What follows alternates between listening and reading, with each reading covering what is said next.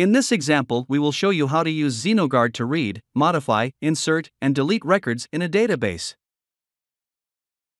XenoGuard supports Microsoft Access, Microsoft SQL, MySQL, and MariaDB databases by default. In this instance, we are using an Access database. First, we create a connection with the action step Create Connection. Next, we select the database file and run the script. The action displays all existing tables and views in the result list. Now we can open a node to see the database fields. You can continue working with this information immediately. With the action step Select Data, you can create a SQL query. Drag the connection value to the connection string parameter and choose the table or view name. Next, we select the database fields that should be read and enter the query filter.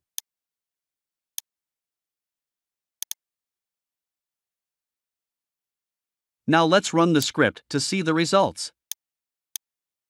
Below the row node, all data is displayed in tabular form. With the action step Update Data, you are able to change certain data sets. We select the fields to be changed and specify the filter.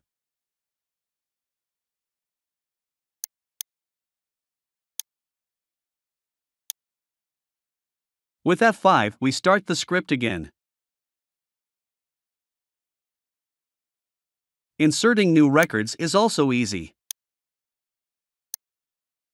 Select all the values to be inserted.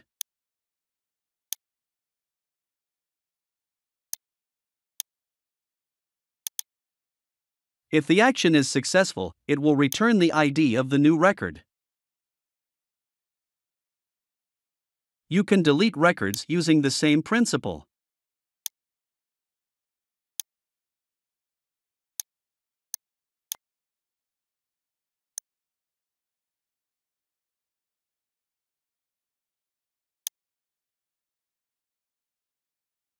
By the way, with the for each action step you can iterate through the result lists of an SQL query.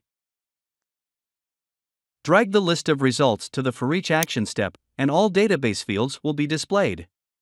Now you can access individual fields. For example, to check specific values. That's all. XenoGuard is probably the best desktop automation solution available at the moment. Get inspired.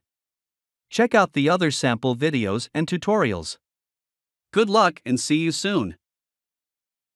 Thank you for your interest. I hope the video helped you.